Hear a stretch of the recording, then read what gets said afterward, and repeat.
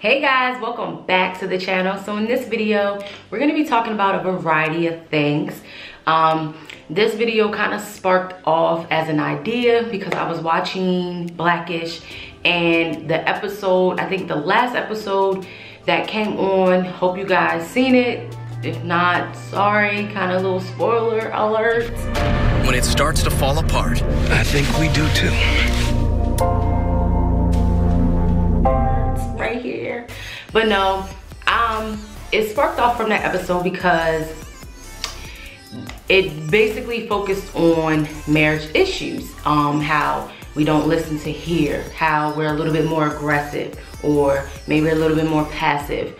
And this has kind of always been on my mind for like the past couple of months because I really want to, I keep saying like, there has not been an opportunity for women and men to come together and talk about marriage issues, talk about our frustrations, just talk about things that are really getting under our skins. And maybe you want to be a better wife, or maybe you want to be a better husband. And I was really excited when I seen this episode of Blackish because it touched on a lot of issues that many marriages go through. You have children, some of your children are going off to college, you have a younger child who your parenting skills are kind of have changed since your first child. You know, I have definitely witnessed that as being a mom of two. My parenting style versus with Malik is a little bit different versus with Sydney because I had him at what, going on 21, and I had my daughter Sydney when I was what, I was going on 24, 25-ish, something like that. So, you know, times have changed. You have changed as an individual, and a lot of times that is what happens in marriages. So I did a poll on my Insta Snap, because you know it's like Snapchat, and it just came to me like, Steph, we need to do something. I'm so curious to see what other wives or husbands, if my daughter don't stop opening this door, Lord Jesus, because she has her tablet blowing, like I don't want to hear that, girl. But yeah, so I did a poll and I wanted to see how many people did one or the other. So that's why I wanted to do this video, because it sparked off from the Blackish episode, and it really kind of like hit me because I've always said that we don't have these things. You know, marriage is very, what's the word for it? Scarce these days, because so many people are getting divorced, and I feel like there aren't enough content out there promoting the good and the ugly of what it is to be married. Yeah, I don't get on social media and blast my drama if I have any, or if I'm frustrated. You know, I did that in my younger days when I was childish, but I kind of felt like this needs to be talked about because we don't talk about it enough. So I wanted to kind of go over the polls that I had, the questions that I had put out there, and go over the answers. So maybe this can kind of give you some insight, maybe you relate. And this is all anonymous. I don't know who sent it in because I never swiped up to see who selected yes or no. I just wanted to get a percentage of how many people thought about this, thought about some of these questions that are everyday. We go and check it out. And I'll kind of like put them up there. So I first started off and said, hey y'all, my next Insta Snaps will be polls. Help me out. It is for a video. So my first question was, in your relationship or marriage, which type of communicator are you? I have passive and I have aggressive. So if you don't know what aggressive is like you come off your approach is very different from someone who is a little bit more passive. They're a little bit more calm. They're a little bit more timid in their approach on how they conversate with you. Not saying that they don't want to have an argument with you. They just approach things in a different manner than someone who is very aggressive, who goes headstrong on. So that results was, let me go back because it goes so darn fast, was 44% passive and 56% aggressive. So my next question was, do you apologize to your partner when you are wrong? 89% said yes, 11% said no. I think some of y'all are lying, because I have witnessed a lot of people come across saying that they have not apologized to something that their spouse has done, or their spouse has said something, or their partner has said something where I just wish he or she apologized when they were wrong in a conversation. So let's talk about that. Have you ever done anything where it wasn't big to you, but it was very big to your spouse? For instance, me and my husband, we fight all the time about where the hell we want to eat. Typical relationship drama, which shouldn't even be. We got into an argument about where we wanted to eat. He asked me where I wanted to eat, and I was like, I don't know.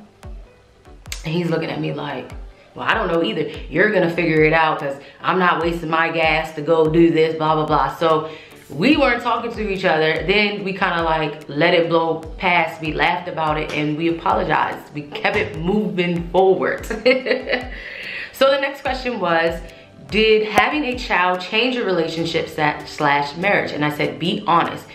Having children changes the whole dynamic of your relationship. People don't want to hear this, but it's the actual factual truth. Having children changes who you are as an individual, because at the end of the day, you come last. Your child comes first. And it's not saying that you are putting your relationship or your marriage to the back burner, because at the end of the day, your marriage is what is centered around this whole unit that you have created. But a lot of people lose themselves. You know, I know for me, I developed PTSD after having my son, and some men don't know how to deal with that with a woman. They don't know what it's like to deal with a woman who has PTSD, who is depressed, who has a lot of anxiety issues.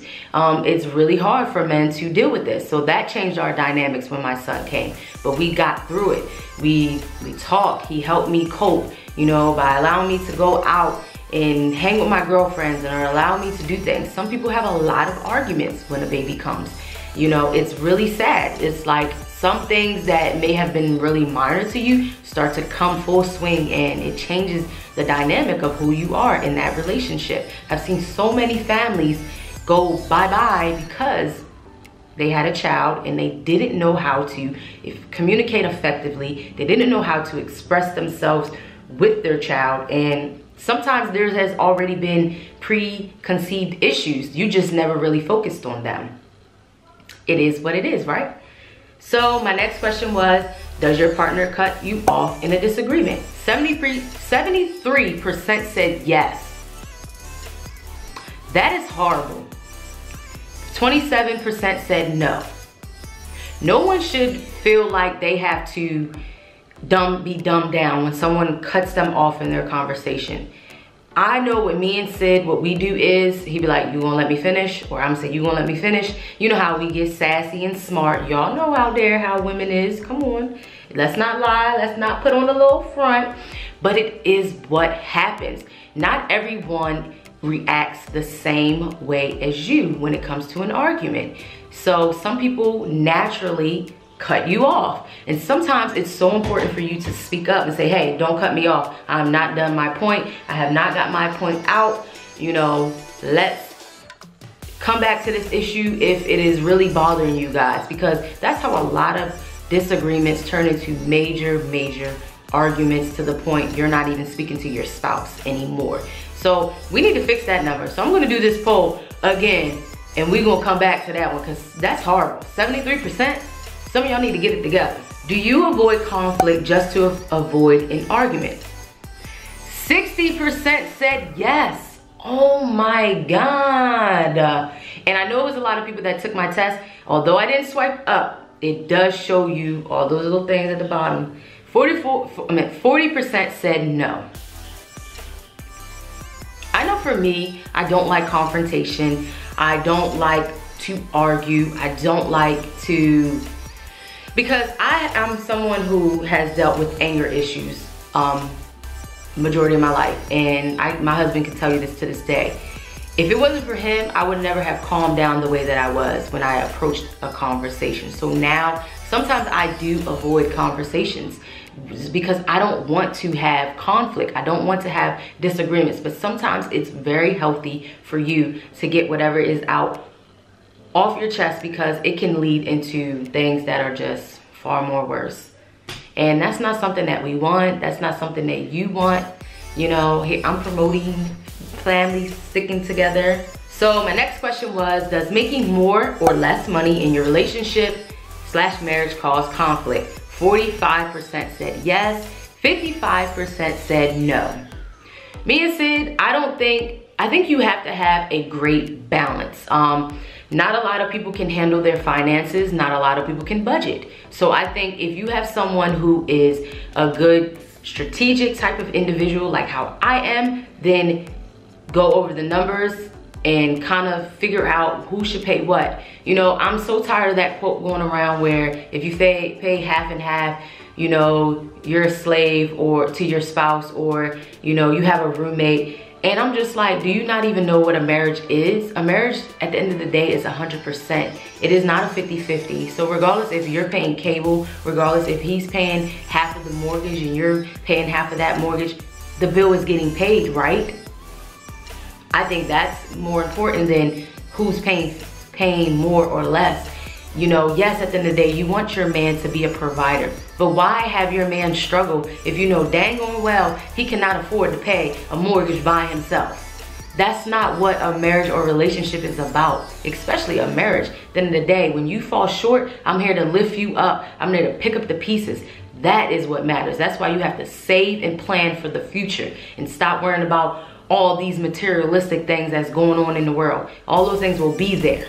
So the next question was, have you ever resented your partner? This was a good one because I have noticed watching the Blackish issue, she resented him for some of the things that he was doing, and they weren't talking about their issues.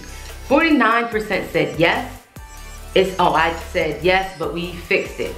And then the other thing said no, I speak up, which was 51%. That's actually really good. I'm really proud of you guys out there who answered that question, because a lot of times it is so easy for you to resent your partner, and this is where a lot of bigger issues come into play. So my next question was, has social media caused conflict within your relationship? 60% said yes, 40% said no. I know it's hard. We live in a world of technology going to major levels, like major. Sometimes you have to learn to put the phone down. Like Sid, he'll be like, you always on that dang on phone. And I'm like, sir, first of all, I have a business and I have a brand. So I'm always trying to be on my phone, trying to see what's happening. But sometimes you have to say, take a chill pill. What matters most? Is it your marriage or is it a brand? You know, I think you have to try to find that common denominator. You have to figure out what matters. I really like the post that I found out that was floating around where it said, everyone puts their phone in a bucket at dinner time, and then whoever picks it up has to pay the dinner. I think fun activities like that, where it's stimulating your mind to not think about your phone, is amazing. You know, sometimes you don't need to be on your phone. You just need to stay focused on what is happening, what is really happening within your marriage. And this is why a lot of relationships lack communication, because we're not talking, we're not communicating, we're not expressing how we feel. And that's where a lot of dialogue gets misinterpreted, because I know if I'm texting someone, you don't know my tone of voice, you know, so you may say, well, dang, why she say it like that? But it's like, we're not on the phone, we're not face to face. So we have to get a lot of face to face activities going on within your marriage. Go to dinner, leave your phones home. Maybe one of you guys bring your phone, but leave it in the car, something like that. I'm gonna take that on my own tip, you know, I'm taking my own tip. Well, the next question was, have you secretly wished you cheated on your partner due to communication barriers not effectively working? And then the thing says yes, but never. And then other no. And I also put like physically cheating, like you didn't physically cheat, but you thought about it. It was a thought. 49% said yes, 51% said no. It's kind of close. But I think a lot of people, we're in a world of social media, so I think a lot of us look at celebrities and we say, wow, she's beautiful, or he's gorgeous, or whatever the case may be. Not that you want to be with that person, but I think a lot of us do put it out there like, okay, damn, like she getting on my nerve. If we weren't together. I know it's sad to even say, but people do this. I have heard so many conversations about this. So that's why I really want to put it in there to kind of see, like, what do you guys think? And then someone asked me, could I throw this question in when they were going through, and I said, oh yeah. I said, you know, I wasn't even thinking about that. So my last question was, have you ever cheated within your relationship, and are you still together? 20% said yes, working it out. 80% said hell no. I thought that was so funny. But it happens in relationships and marriages. It's sad that it does happen, but it does happen, you know, and that's why conversations like such need to be discussed. We need to get back to communicating effectively. We need to take back marriage and make it stronger, because we live in a world full of temptation, and it does happen. It does happen. You know, I remember my grandparents telling me things, you know, and them being together for so long, and the one thing that they said that got them through was communication. You know, they lacked it in the beginning, but guess what? They focused so heavily on communicating 10 times more and making their unit stronger. And that's why I really wanted to do this video, because I seen that Blackish video and I was like, "Bleh!" You is speaking on so many levels that mothers go through, fathers go through. Having children really, and that's where it kind of shaped, like with the children, you know, you are going to work, you know, you're trying to be a brand, you know, you're trying to do your own thing, and at the end of the day, you're trying to take care of your spouse, you're trying to take care of the kids, you're trying to be 100% you, and it is really freaking hard. I did a post on my Facebook yesterday and said, parents, vent below, and there were so many frustrations, but it is so important to talk about these issues, because you can relate to someone else who is going through this similar situation. Maybe they have some advice for you, maybe they don't, but maybe you guys can come together and try to figure some things out. That's why it's so important to talk about it. You know, marriage is not upholded to the standard that it is today. So many people are getting divorced, so many people are losing their minds because of divorce, or being in a marriage, or being married to someone that they don't want to be with anymore because they're no longer that person anymore.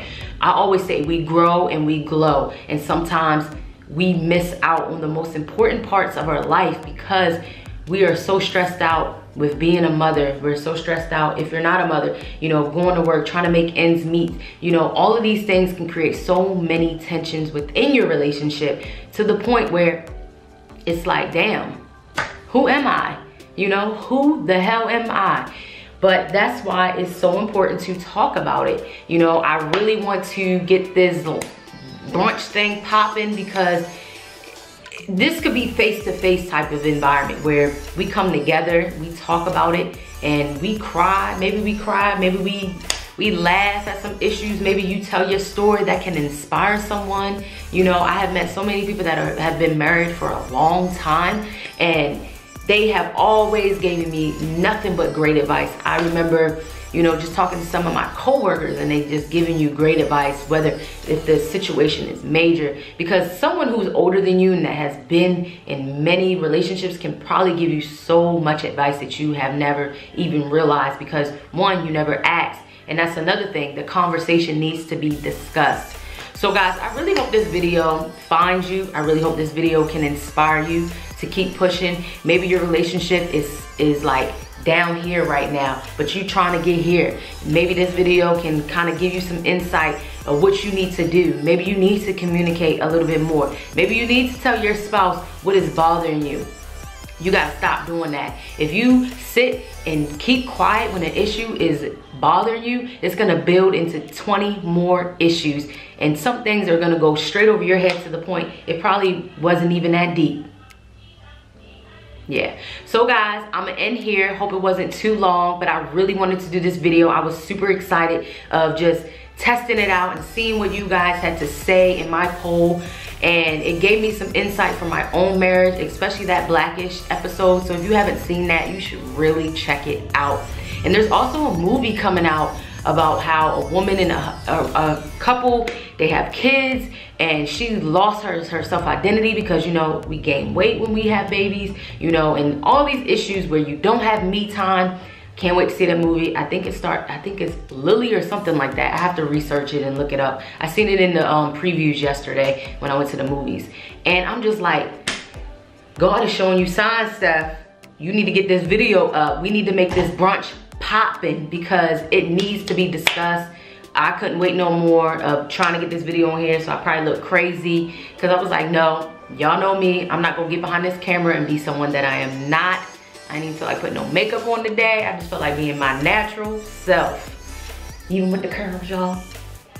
But yes, I'm gonna end right here because I can keep going and going on this topic because I'm so passionate about keeping families together, especially if they are willing to work it out. I don't believe if you are unhappy, you should stay in a situation because that doesn't solve anything for you. And if you have children, it doesn't solve anything for your child. There are so many great people out here who co-parent. So don't ever think that you have to stay in a relationship that you are miserable in. If you have done everything that you have possibly done to make that relationship work and that person isn't trying to meet you to the finish line, end it. Move on with your life and keep it trucking and pushing. But other than that, I promote families staying together. I promote it to a 10th. So guys, I'll see you in the next one and stay tuned for my brunch. Maybe we can get it popping this year. I'm hoping we're gonna leave it up to the Lord himself with that one. So I see you guys in the next one.